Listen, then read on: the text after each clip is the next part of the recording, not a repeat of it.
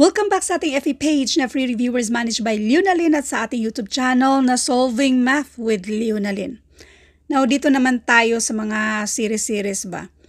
Meron tayong mga letters, yung mix, number at saka letter. At ito ay galing dito sa random post lang ito sa ating FB group na Philippine Civil Service Review for All. So, marami ito. Ang ngayon lang, ito yung mayroon tayong 6 na sasagutan sa videong ito. Number 1, and by the way, kapag mga ganito, ang hanapin lang naman natin ay yung mismong pattern. Okay? Sa actual na exam sa civil service, merong mga 10 item na kahalintulad nito. Number 1, ano nakikita nyo dyan? Mga mixed numbers. Kapag isang tingin mo, wala tayong makikitang pattern na nandito, yung mga whole numbers, tingnan natin, tapos yung mga fractions na nandyan, i-convert natin ito to improper fraction. 5 times 5, that is 25, plus 2, and this is 27, therefore this is 27 over 5. 5 times 6, 30. Plus 2, and this is 32. So, therefore, 32 over 5. Kopyahin yung 5 na denominator.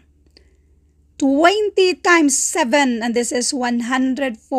140 plus 3, 143 over 20.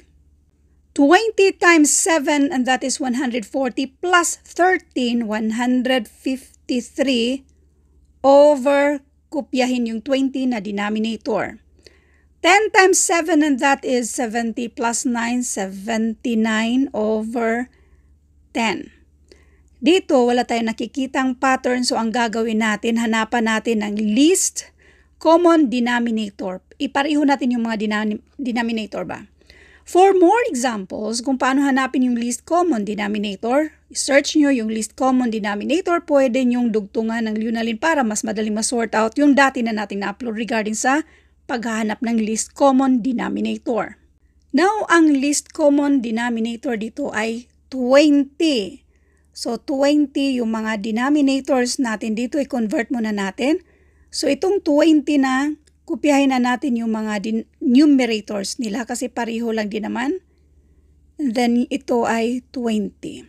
20 divided by 5, and that is 4. 4 times 27, this is 108.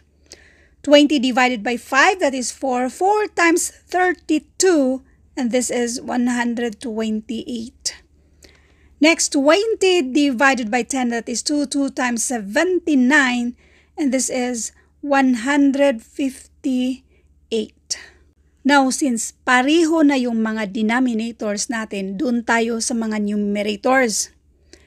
Itong 108 nagiging 120, therefore, ang difference dyan ay 20. So, bali nag-add tayo ng 20 sa 108. Next, dito naman sa 143, ang difference naman dito ay 15. So, therefore, nag-add tayo ng 15 sa 128 para maging 143.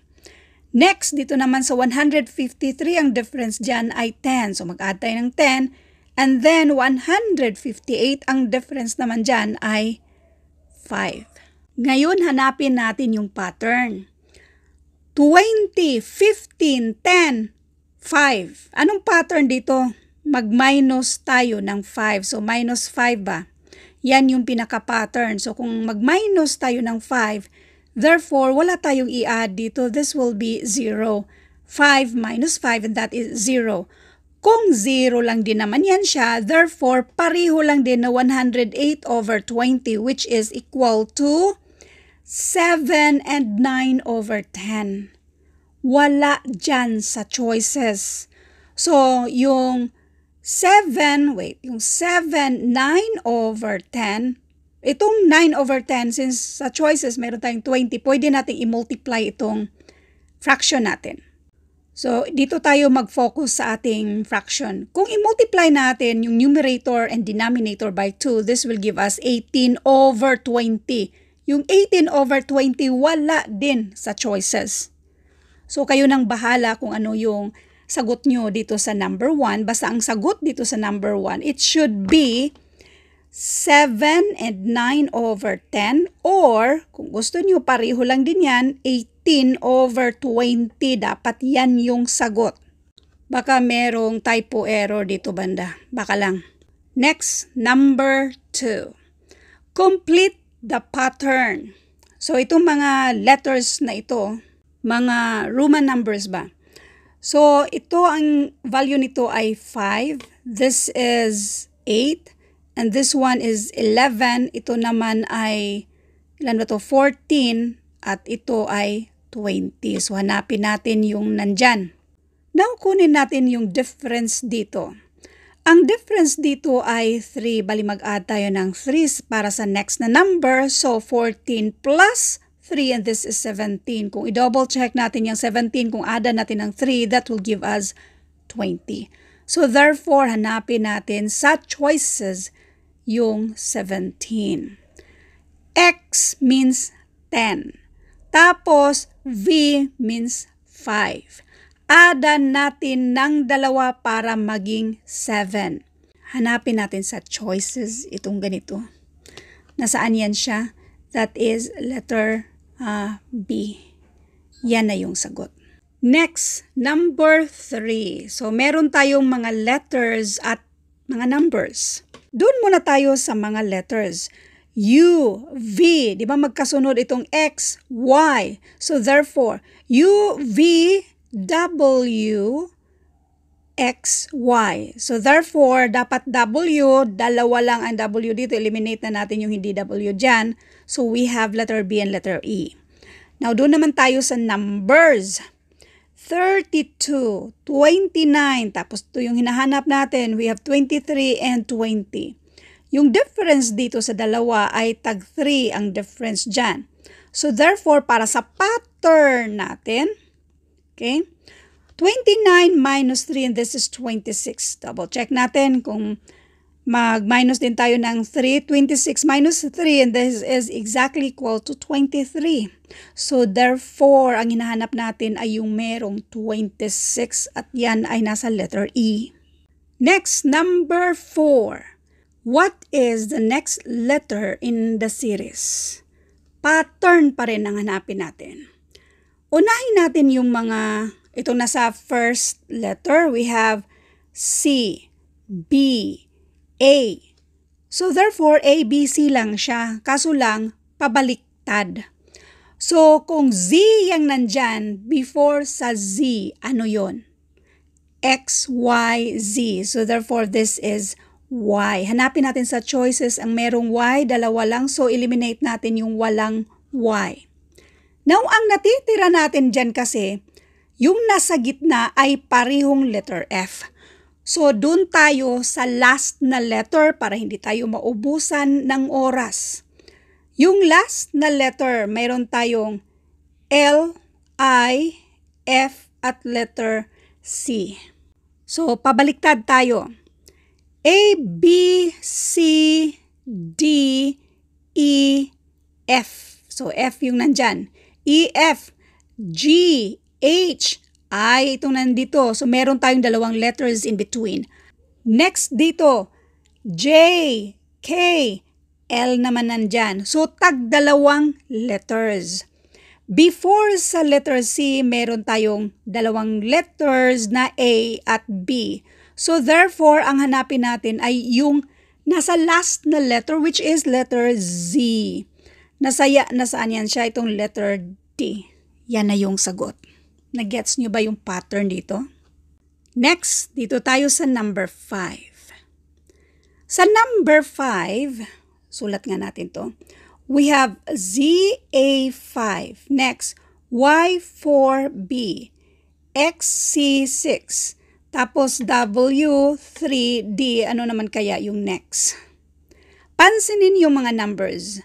Nasa gilid. Tapos nasa gitna, nasa gilid sa pinaka-right, nasa gitna. Therefore, dapat nasa gilid yung number. Okay? Yung nasa gilid na number, mayroon tayong letter A. Asa pa yun? Letter E. Eliminate natin si choice B, C, at si D. Now ngayon, ang natitira ay parehong EV5, VE7, pareho yung mga letters. So, wag na nating problemahin yung mga letters, dun tayo sa mga numbers. Focus tayo sa mga numbers, ha? Kasi ang natitira na lang natin ay puro naman yan, pareho naman yung mga letters. Dun tayo sa mga numbers. 5, 4.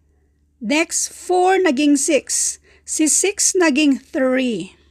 Anong nakikita niyong mga numbers na nandito? Pwede nating i-alternate 5, 6. So therefore, dapat ito ay 7. Okay? Next, alternate 4, 3. Pero meron pa tayong iba pang way na klaro yung mismong pattern. 5 at 4, bali minus 1. 4 at 6, bali plus 2. 6 naging 3, that is minus 3. Increasing yung mga numbers, pero yung mga sign alternate, minus or negative, positive, negative. So dapat ang next natin dito ay mag-add tayo. 1, 2, 3, mag-add tayo ng 4. 3 plus 4 and that is 7, kaya ang sagot dito ay itong letter E. Sana na-gets nyo yung pattern dito, ha? Sa actual na exam, wala naman tong nakasulat na mga ganito. Automatic naman na ganyan lang yung nakasulat sa mismong civil service exam. Number 6. Complete the pattern. So ano naman kaya yung pattern dito? Meron tayong obvious na pattern. Ito kasi kung i-divide mo ng 1, that will give us 720. Ito naman kung i-divide natin ng 2, that is 360. Dito, i-divide natin ng 5, that will give us 6. So ano naman kaya yung pattern dito? Ano para makita natin or mahulaan natin yung hinahanap dito? Kung 1, 2, so si 360, i-divide natin yan ng 3. This will give us 120.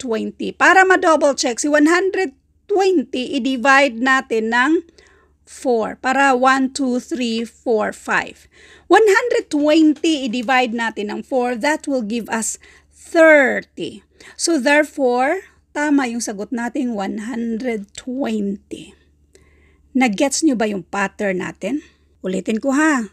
720, naging 720 pa rin, 360. Tapos, yung sagot nating 120, may 30 at saka yung 6. Dito, mag-divide tayo ng 1. Ito naman, i-divide lang natin ng 2.